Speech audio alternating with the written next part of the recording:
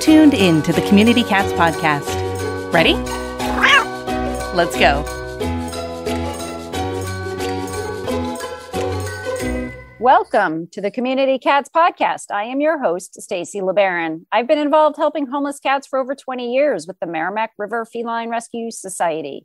The goal of this podcast is to expose you to amazing people who are improving the lives of cats. I hope these interviews will help you learn how you can turn your passion for cats into action. And today we are speaking with Joe Federico. Born with a love for helping animals and the desire to be a veterinarian, Joe attended the University of Florida in the late 1970s. He moved to Southern California in 1980, where he married Eileen Carey, a musician who shares the passion of giving back to animal causes. After over 2 decades of restaurant ownership as a dedicated member of a franchise advertising board, Joe sold the business and returned to his roots, his love for animals. Joe noticed an abundance of stray and feral cats in his neighborhood. His search for a solution to their suffering and overpopulation brought him to the nonprofit organization FixNation. There, Joe learned the importance and the principles of TNR, trap, neuter, return. After rounding up 20 cats in his neighborhood, he realized the amazing benefits of continued care for these cats who otherwise had no hope. Joe unified the neighbors who were able to help, creating a common good for those who previously saw the cats as only a neighborhood problem. Compassionate education and advocacy for community cats became Joe's primary mission. He remained a full-time volunteer for nearly 8 years with FixNation. Seeing the need for more capacity, Joe dedicated his time and much of his finances needed to establish Stray Paws Animal Haven in 2018, along with its co-founder, Melissa Bento. In a way, Joe has found his way back to the veterinary world that he longed for in his early years, not as a doctor, but as a director. Stray Paws Animal Haven is reducing street animal population through TNR, medical rehab, transport, relocation, adoptions, and networking. Since 2018, they've assisted the public with TNR education and equipment, empowering them to care for their community's cats with TNR and wellness services. Their team of over 70 all-volunteer trappers bring education and advocacy to the public, serving as a voice for LA's cats and kittens. With the help of their crucial partner organizations, they spay and neuter an average of 150 cats per week, rescue and rehabilitate cats and kittens with injuries and illnesses, and work with their local municipalities to strategically focus joint efforts. Joe, I'd like to welcome you to the show. I'm very happy to be here. Thank you for hosting. Oh, my pleasure. And so through your bio here, we got a little bit of a sense of why you are passionate about cats. Is there anything else you'd like to share with us about how you developed this really keen focus on helping cats in the community? Well, I think it was actually more of when I moved to Southern California. We didn't see that many cats back in the Midwest where I was born and off in Florida. When I got to Southern California, I always had liked cats, but when I saw the conditions and the numbers that were here, my wife and I both were attracted to it at first, helping them, befriending them whenever possible, and having a number of cats of our own. I got to know, hey, cats are quite interesting individuals. There's not one alike like I was under the impression of before, thinking they were all the same. They're all snowflakes and they're all individually just charming, but they're struggling. And when we found that there was an issue here to help these poor little kittens being born and neglected or having difficulties with the wellness and the health and conditions of these cats, I think what drove us over the top was that we found that there was a way to help them specifically. To love and admire many animals has always been in our hearts, but to find our way to something so closely related to a population of cats and the ability to ease so much difficulty by a practice that was introduced to us, we really, really got encouraged to do more. So you had mentioned FixNation was the first organization that you worked with. Were they the folks that introduced you first to TNR? Yeah, through a friend of ours at our home, she came to show us how to start setting up traps and what she knew from FixNation. So as I started to bring the cats and, as you mentioned, engage the neighbors to support this project, I got to see a really magnificent organization at work with hospital care that they gave every individual cat that came in a trap. At the end of our mission, I mentioned that I would really like to stick around and help and learn more about it. So they took me under their wing, and I was just absorbing so much great techniques and protocols that I became one of their frontline advocates to teach people, train them, solve their problems and solutions, because just like the cats, every colony project is a little bit different. And so I've really learned some real interesting ways to solve outside the box kind of conditions. And so we never got tired or in many ways routine about how we would prepare each colony. But the idea of giving everybody the resources was my biggest goal, to spread and make more available. So with FixNation giving me so much time to share there, I took what my knowledge gave me into the area of South El Monte, and we got together with the city of El Monte and became a welcome practice for their town and the surrounding towns that border it. The city really embraced the idea of having TNR as an option for the community to understand and feel good about. And the animal control officers, who in many ways, like a lot of communities in Southern California, just looked at the overwhelming problem as a neighborhood issue and no other way to resolve it but to impress upon the people to get rid of the cats or stop feeding the cats or do something to ease the complaining. When they were able to refer this practice to the community and animal control and the city became a cohesive group of township, where it restored a trust in everything that was presented to them from the city, a lot less threatening in visits and a lot more resolve to the problem that they had. So we became what the city would refer everybody's cat calls or complaints about. And we've actually reduced an incredible amount of intake at the shelters, which is our ultimate goal. Teach everybody and keep the cats out of the shelters. Yeah, and that's really interesting. You were talking about how, you really took a dedicated area. So you used some of the concepts we've talked about, use the word targeting.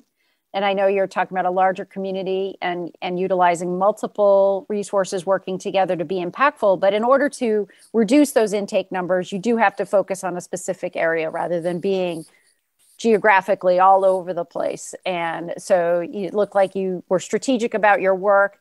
Looking at your numbers for Stray Paws Animal Haven, 150 cats per week for a TNR organization, that's a pretty large number of cats, helped on a weekly basis. What sort of systems do you use? These are questions that I get oftentimes. Like, what sort of systems do you use? How do you track the cats? How do you track your traps?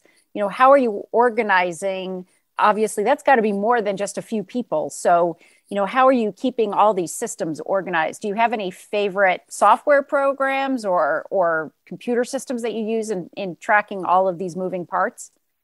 Well, we had been blessed also with the support of the ASPCA, who came and also noticed the direction we were in. We planted ourselves in between two of LA County's biggest shelter areas, between Downey and Baldwin Park. We figured if we were occupying a space somewhere between those two shelters, we could really help make a difference by supporting the people's needs on those parameters. El Monte got involved and wanted to do more about saving lives. And the ASPCA became the kind of glue that put us all together. They provided the doctors, they provided the staffing for the TNR surgeries and vaccines and flea treatment, which is all included. So their belief in us is what really launched us. At first, we were doing more than 150 a week, and we were including a lot bigger area.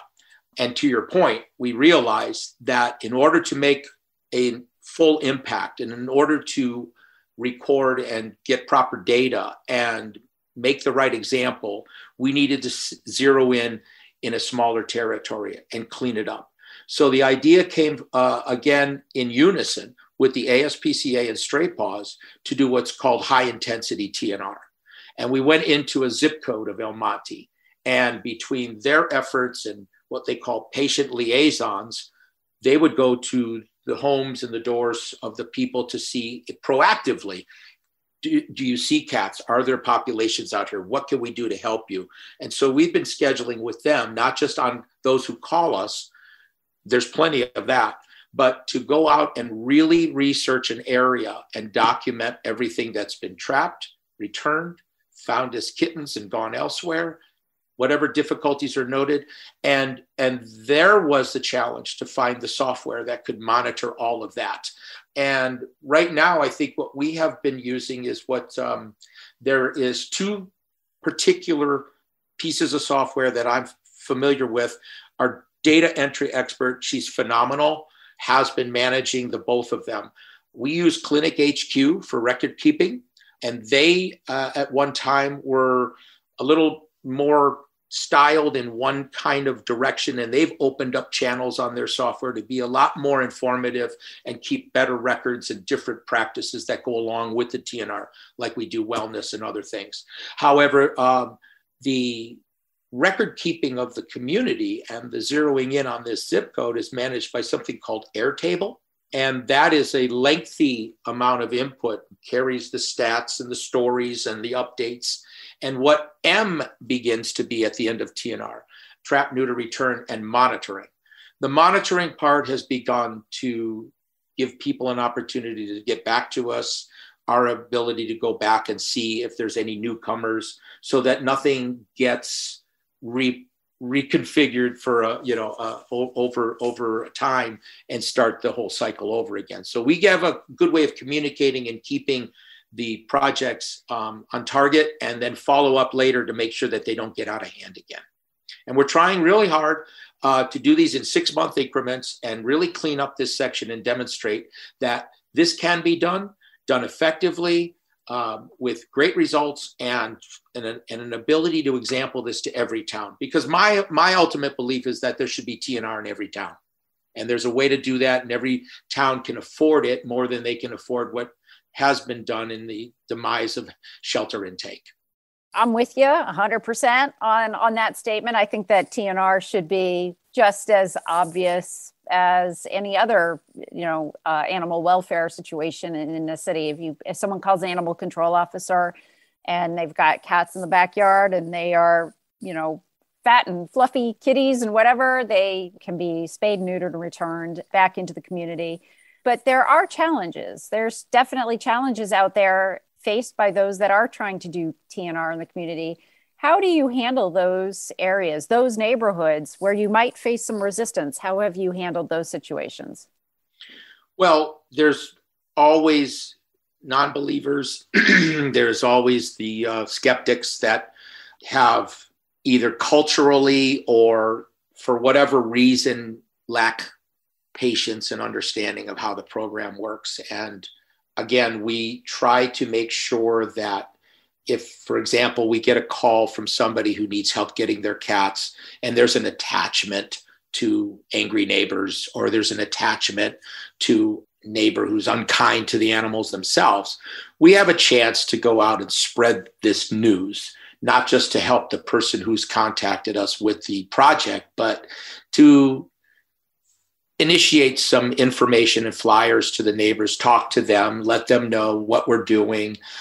We do a lot of flyer literature and outreach to let people know the truth of what happens in removing rather than returning, and the things that duplicate. Once they have moved the problem, they're not solving the problem. This is the only way to really solve it.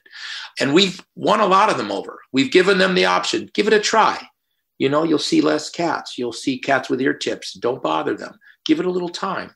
If it doesn't work, let me know. If it doesn't work, then go back and do so. I've not had a call from somebody who said the neighbors are at it again. They're hitting them with brooms or whatever. They're generally just give it a try seems to work. It doesn't cost anything. We're not charging anybody to do the services. And it's understanding their problem, understanding they have a difficulty and wanting to help them. And, the bottom line is that we're all in this to have less cats, but we can all do it with some kindness involved. And our hope is to get back into the schools now that COVID's gone and teach the children so they can teach the parents. I mean, we really want to raise a kinder community, and that's where it starts, is get the kids and the teachers involved. And we've got books, and we're waiting to go back to the auditoriums and start letting them all know how well this works and what you can do if you find kittens, for example, or if you find too many cats that are coming around. And, there's ways to really get involved. We've had middle school projects contact us and doing really wonderful demonstrations online. We've had some really great students come to us and interview us after they learned about it and demonstrate it for their class and their schools and put it on the web. And they've created their own sort of, not advertisement, but a final project, graduation projects and things like this that are watched by the school because these are their students. Mm-hmm. So they're actually starting to do the work for us. It's really wonderful how it's getting around. Ever wanted to quickly connect, collaborate, or problem solve with others in the animal welfare field who are, real people? Look no further than Maddie's Pet Forum. Maddie's Pet Forum brings people of animal welfare together with the common goal to keep more people and pets together. We share ideas, expertise, offer each other support, resources, and more. Visit forum.maddie'spetforum.org/cats. Maddie's Pet Forum. Come for an answer. Stay for the community. Could your animal welfare organization use a tune-up? Humane Network can help. You can get a free 30-minute consultation to talk through your challenges and get ideas on how your organization can be more successful with less stress. From board development and fundraising to strategic planning and operations, Humane Network has got you covered. Whether you are a large or small, nonprofit or government, it's a live and thriving program led by a certified animal behavior consultant, features specially designed training for shelter and clinic staff on enrichment, stress reduction, safe animal handling, and behavior modification. With Humane Network, you receive individualized advice and support customized to meet your organization's unique needs. And Humane Network can lighten your load by taking on fundraising, communications, and other tasks you struggle with. Contact Humane Network today for a free 30-minute consultation. Visit humanenetwork.org. That's humanenetwork.org. Team Dubert is at it again, and now they have an amazing companion case management module that once again revolutionizes how you rescue animals. Dubert partnered with Dallas Pets Alive and the Spay Neuter Network to build a powerful solution that allows you to manage cases of any kind. Whether owner surrender calls or emails, community cat tracking and reporting, Dubert is the only system that integrates two-way text messaging, automatic follow-ups, and even a rehoming solution that every organization can use. No more trying to manage 10 different technologies when everything is all in one place and tightly integrated. From fostering to transport, fundraising to e-commerce, supply and demand to case management, Dubert has everything you need to streamline your operations so you can focus on saving more animals. Check out the new companion case management module at www.dubert.com/CCM and get signed up today. So we know last couple of years have been really tough for a lot of organizations with COVID. So I'd be interested to know, what have your challenges been that you've experienced over the last couple of years? And then also on the flip side, what do you see going forward? What are the positives and what are your challenges for community cats going forward? COVID was quite a strike. As you know, in Southern California, we get pretty good weather year round. It is almost considered a year-long kitten season. We do have some ups and downs along the kitten productions, but we do see a lot of it. And sometimes 3 kitten seasons a year, maybe more. COVID came around and killed one of the spring times where we usually get a chance to go out and intercept a lot of the females and prevent a lot of the kittens from being born. There was some downtime where nobody could get any appointments or doctors to be worked with while COVID was around. But the next year, the next couple of seasons, we started to see where those mothers and their children were having children. And then a third season came with 3 generations in one backyard. Instead of saying, we found 3 or 4 kittens in the backyard, we found 3 or 4 litters. And we went absolutely up to our ears in finding help and solutions for these little kittens. Everybody out here was trying to help each other with that. And one of the good things there is we all got to know each other. We all realized the problem. We all realized that if everybody could do a little, a lot could be done. And so keeping those relationships with rescues and fosters, keeping relationships with even out-of-town transport, where we send some kittens and cats up to the Northwest. They're really good organizations that find them wonderful homes. But the primary element, again, goes right back to trap, neuter, return. When we ever talk about rescue, the most impactful part of rescue is controlling the population at the street. And getting that relieves so much pressure for those that need rescue, those that need foster, those that emphasize the problems at the shelters. The bottom line best effort is to get to the root of this and stop it at the street. So we've been getting more caught up on that this season. We have a warehouse operation at this time. Our front offices occupy a certain amount of space and dedication for our development and wellness, but we have a large warehouse where the cats would come in, we would stage them, and 1 or 2 mobile surgical units would roll into us in the morning. So the cats would go from the racks that we had them on, comfortable and covered and quiet, and ready for surgery. They would go out to the mobile units. Mobile units would do all the right surgery techniques. And again, with all the vaccines and the flea treatment and whatever else, if there was a minor injury that could use a shot of antibiotics, they would get that. So a lot was done. And we were one of the first to get back on track because we were not using inside brick and mortar surgery. So we were able to do the same practices we started with before COVID a little quicker than most had resumed. In fact, what we found by keeping people more out of the warehouse and the intake in the morning and the ability to get them ready for the trucks being done more on an outside basis, we decided to keep well past COVID. So some of what we learned from COVID became a better practice for us, and we're keeping it as more efficient, where we could see 70 cats in one day. We have also, through the time that we have now, reached into the community. And I'll go into where we go forward with this is to become a little bigger, gain more capacity. We were doing 300 appointments a week for a little while. It was post-COVID, doing a lot of catch-up work. Again, we can't thank the ASPCA enough for providing more trucks and more doctors, but our troops on the ground, the volunteers, the caregivers, the feeders, everybody got together and we were hitting 300 a week for a while there and really catching up. We want to get back to that. And our reaching the neighborhood is going to be one of the biggest efforts to design our next steps with the city of El Monte and the animal control officers and the community. Community cats are being well recognized, but the community itself is where we want to go forward and try to encourage, along with the unity of our team efforts and ASPCA and so forth, is creating community fosters, people who find the colonies and do something about it. We can give them a hand.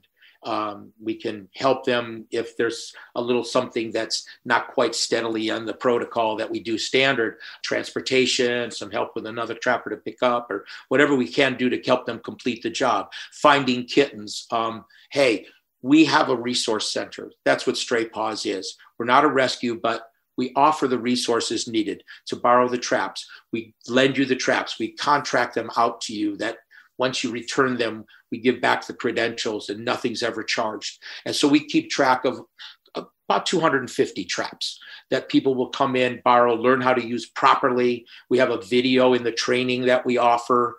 And so once they get in, they get the confidence to get out and take care of the job, and we help them along the way. But to get the community to help pitch in, instead of just finding kittens and bringing them somewhere, teach them a little responsibility and, maybe how to turn off the TV for about 3 weeks and really enjoy watching kittens and keep them healthy, give the kittens the support we can with wellness and help them get fixed. So now the full circle is, hey, look, we found kittens and we're getting a crate and some support and an ability to watch them, nurture them, make them happy and friendly and healthy. and find an even better opportunity to give them to a rescue, because now they're healthy, fixed, and ready to go. So we're behind that. That's our big mission, is to get the community more involved, because we know how involved we can be with the cats. It's get the people there and get them involved and take a little bit of the onus upon themselves to help out and not just drop them off somewhere. Excellent. That sounds really exciting. That sounds great. Joe, if folks are interested in finding out more about Stray Paws Animal Haven, how would they do that? Well, we're online. We've got an incredible website. It's very active. There's something new on it every day. Like I say, we do TNR, and we're very careful about how we involve ourselves with certain projects, community outreach, involvement with those that need help with kittens. It's all explained on our website, straypawsanimalhaven.org. We are what a haven is, and that's a port in the storm. If you're having a little trouble, come see us. We'll outfit you, get you all you need to take care of the project. We'll give you all the services we can for free and help you manage the love that comes with this. It's really wonderful. I've had some people who were surprisingly turned around from being aggravated at what's in the backyard to being supportive and kind and caring for what turned out to be a most humane, settling, and resolved condition. We really have a number of those stories, and I would love to share them with you on our website. You'll see them. We have Stray Paws Animal Haven's next big move is to build one of our own mobile units. We have a Walgreens wellness bus that used to tour the country and give people a chance to be examined and check their blood pressure and flu shots. And once they were returned, there was about a half a dozen of them on that chapter. And a neighboring rescue person bought them back and donated one to us. So we're renovating what used to be a more human-involved examination bus to become a mobile surgical unit of our own. The story's on our website. It's absolutely fantastic. We are getting to the point now where the inside is being actually opened up, rewired, and renovated, and we'll soon be installing our medical equipment, and we'll be doing spay-neuter surgery, and not just in El Monte, but taking it to areas that don't have the options and resources we have, and bring it to the communities that can do a good clean sweep for a few days. Excellent. Well, Joe, I want to thank you so much for being a guest on my show, and I hope we'll have you on in the future, maybe when the mobile van's been on the road for a while, and we can get news on that. I would love to visit you again anytime. I love what you're doing. I see the chapters that are involved with all the TNR and advocacy you have, and I got to tell you, it's the most wonderful example of what anybody can learn and do to help not just the cats, but their hearts and their hands and their neighbors' involvement too. I really come from sharing everything and everybody working together. We're a 501c3, but I always say we're a 501c3 of us. We all work together. Excellent. Thank you, Joe. Take care. That's it for this week. Please head over to Apple Podcasts and leave a review. We love to hear what you think, and a 5-star review really helps others find the show. You can also join the conversation with listeners, cat caretakers, and me on Facebook and Instagram. And don't forget to hit follow or subscribe on Spotify, Apple Podcasts, Google Podcasts, YouTube, Stitcher, or wherever you listen to podcasts so you don't miss a single show. Thanks for listening, and thank you for everything that you do to help create a safe and healthy world for cats. Did you attend the online kitten conference in June? We hope you enjoyed the incredible content provided by our expert presenters and hope their guidance and encouragement will help you turn your passion for cats into action. Events like the Online Kitten Conference would not be possible without the support of our generous sponsors. CDE Animal Cages, Best Friends Animal Society, Zinzi Pie Save My Pet ID Tag, Humane Network, Feline Fix by 5, and Cat Savant. If your business or organization would like to support content that makes a difference for cats in communities worldwide, visit communitycatspodcast.com/event-sponsorship.